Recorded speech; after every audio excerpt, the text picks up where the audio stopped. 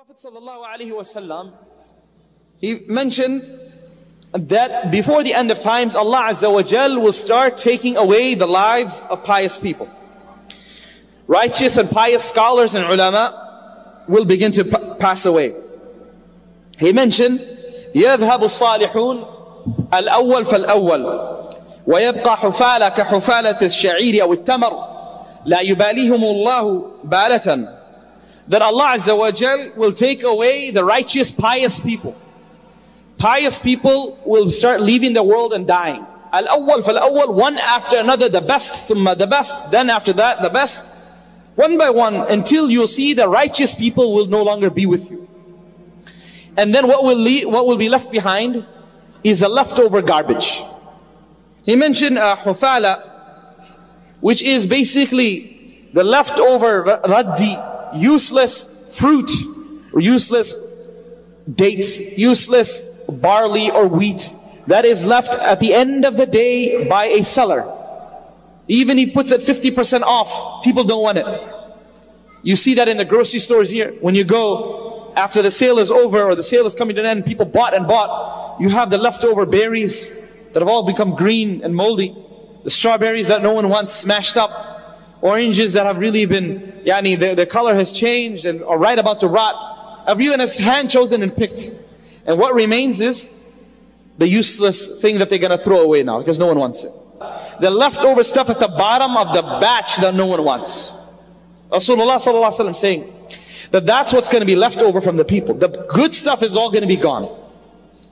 And since Allah Azza wa Jal, He values people, He puts the price tag on people, not from the region they come from, that are they from this geographical background, do they belong to this type of family or tribal system or a tribe, but instead Allah Azza wa Jal puts the value and the price tag on people based on the qualities they have. So these people, they will have absolutely no good qualities within them. So He says, لا يبالي لهم بال. Allah Azza wa Jal will not give them any attention, will not value them. Because they have nothing to give to Allah. They have nothing inside them that impresses Allah Azza wa Jal. Abdullah ibn Mas'ud radiallahu anhu, he mentioned something similar. He says, يَذْهَبُ الصَّالِحُونَ أَسْلَافًا. That the pious people are going to go away. This hadith that I mentioned was in Bukhari, and this hadith of Abdullah ibn Mas'ud, this athar is from Tabrani fi Mu'jam al-Kabir.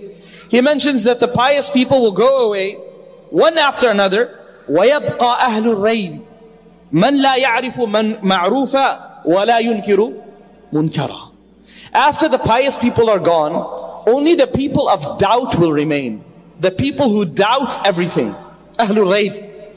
The people who doubt, and they will be disease, they'll be suffering from this disease of speculative skepticism, by which it will not allow them to recognize anything good as good, or regard anything wrong as wrong. Everything will be subjective.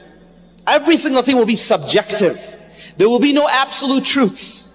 There will be no basic line which we don't cross. There will be no such thing as, this is the limit to how much we are going to change our ways. This is the limit of how much we are going to water down our faith. This is the limit of how much we're willing to compromise. There will be no line. It will be a moving target, to an extent that nothing will remain from what we call the thawabit. Thawabit are those parts of the religion that don't change, that are set in stone no matter what part of the world you are, no matter what region, no matter what century. Those things that never change are the thawabit, that you have no difference of opinion between two Muslims about. Those thawabit also will go away. Ma'ruf will become munkar, munkar will become ma'ruf. Not only people will be so full of doubt that they won't be able to recognize good as good and bad as bad, but rather other hadith mention that they will begin to regard good as evil and evil as good. So Rasulullah sallallahu alaihi wasallam mentioned that not only will people, Abdullah Mas'ud radiallahu anhu says, not only these people of doubt won't be able to recognize anything good as good and evil as evil, but in another narration, although the chain of narration is weak, but the meaning, you tell me yourself. This is one of the miracles that, subhanAllah, the chain of, if a hadith's chain of narration is weak, does not mean it doesn't exist. The Prophet ﷺ is reported to have been, as told his Sahaba, and there's different narrations of that. Imam Ghazali rahimahullah mentioned this in his Ihya as well, and other scholars have mentioned it, where the Prophet ﷺ addressed his Sahaba. And he said, كيف أنتم? In one hadith, كيف بكم? What will happen to you? He said, in one hadith, he said, كيف بكم إذا طغى نساؤكم وفسق شبانكم وتركتم جهادكم. 3 things. What's going to happen to you? What will be your situation on that day when 3 characteristics will become salient amongst you?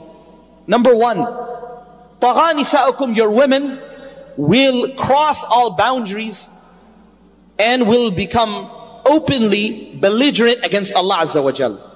إِنَّا لَمَّا طَغَى الْمَاءُ حَمَلْنَاكُمْ فِي الْجَارِيَةِ. When the water will go above the limit, you have a sea level. You have a limit at beyond which, if the water level of the sea rises above that, you have a flood. طَغَى الْمَاء is when the water goes above a certain limit that is acceptable, that won't cause damage. Allah Azza wa Jal says, إِنَّا لَمَّا طَغَى الْمَاء, that the water level just went up, shot up due to the rain at the time of the tufan of Nuh alayhi salam. So tagha is when you cross that boundary, after which hell breaks loose. It's a tsunami. Rasulullah says, tagha nisa'ukum. Your women will break that boundary. Women will break that boundary. وَفَسَقَ شُبَّانُكُمْ. Your youth, your youngsters will become open sinners without shame, without fear. That social media will be an outlet, for example, to shamelessly express a person's life of sin and vice in front of the world. That sin which was done covertly, people will gloat over it, over those sins on social media, without any fear of repercussion. This is what we call the mujahir, who Allah hates and will not forgive unless they seek genuine forgiveness from this.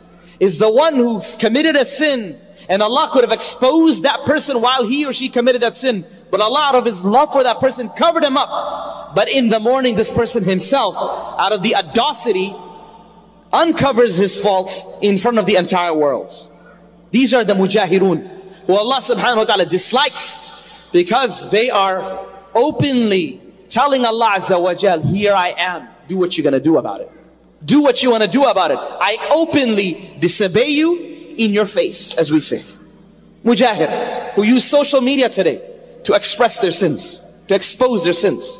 So Rasulullah said, فَسَقَ شُبَّانُكُمْ, your youth will become open sinners. And third, وَتَرَقْتُمْ جِهَادَكُمْ, and you, collectively as an ummah, will stop struggling and striving for the deen. People will struggle and strive for jobs and education. But when it comes for generally deen itself, people will start asking for the fatwa. Is that permissible? Is this okay? Isn't this too much? Isn't this too hardcore? Etc., etc. But no one will ask the fatwa, Ya akhi, you've been out of the house for the past 12 hours, working away, making money for the past, 10 years. And look at your wife, you haven't given her attention. Look at your kids, they're at the mercy of the iPhone and the iPad because you're not at home. No one will go say, where's the fatwa of permissibility of this? To leave your sons and daughters unattended at home every single day. You leave in the morning and they're sleeping. You come back at night and they're sleeping. The only time you hear from them is when they need money. But no one asks, where's the fatwa for the permissibility of this? They say, no, we have to. But if a person were to make a sacrifice for deen, all of a sudden the entire community starts pitying them, starts showing sympathy. Poor wife, poor children, poor person, he's lost his mind. As collectively as an ummah, people will leave sacrifice and struggle for the sake of Allah Azza wa Jal. So the Sahaba, when they heard these 3 things, it shocked them. They couldn't believe that the women will become like this. They couldn't believe that the youth will become like this. And they couldn't believe that that ummah that was established on sacrifice would collectively leave sacrifice for the greater good. So they said, أَوَكَائِنٌ ذَلِكَ يَا رَسُولَ اللَّهِ, is that seriously possible? Is that really going to happen, Ya Nabi Allah? And the Prophet ﷺ in this hadith mentions, وَالَّذِي نَفْسُ مُحَمَّدٍ بِيَدِهِ وَأَشَدُّ مِنْهُ سَيَكُونَ. I swear, I take an oath on that being in whose hands lies my life. Worse than this will happen. Worse than this will happen. So they asked Rasulullah sallallahu alaihi wasallam, Ya Rasulullah, what could be worse than this? So he said, كَيْفَ بِكُمْ إِذْ لَمْ تَأْمُرُوا بِالْمَعْرُوفِ وَلَمْ تَنْهَوْا عَنِ الْمُنْكَرِ. What will happen when you will stop encouraging people to do good and you will stop prohibiting each other from doing evil?